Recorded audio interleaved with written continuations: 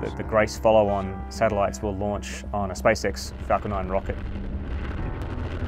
GRACE is a gravity mission. It's a mission that measures the gravity of the Earth. The thing that's really important about GRACE is it measures the change in the Earth's gravity from one month to the next, and that tells you how mass moves around the Earth.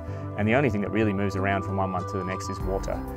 And so it can tell us things like changes in sea level rises. It can give us a complete map of the melting of ice in Greenland or Antarctica.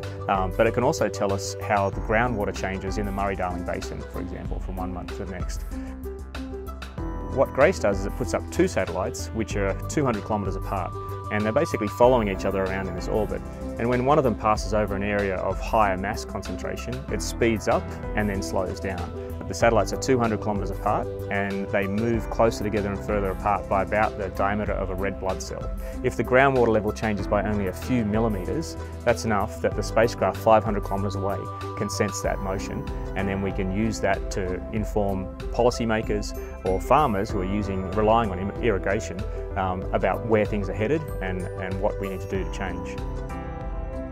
So this will be the first mission that shoots laser beams between spacecraft and makes what's called a coherent measurement. This is actually the same technology that the multi-billion-dollar gravitational wave detector mission that will launch in around a decade will rely on. And there are already plans to do missions not just around Earth but also around Mars and other planets to map the mass and the water in those planets. One of the things I loved about this project is it brought together people from all over.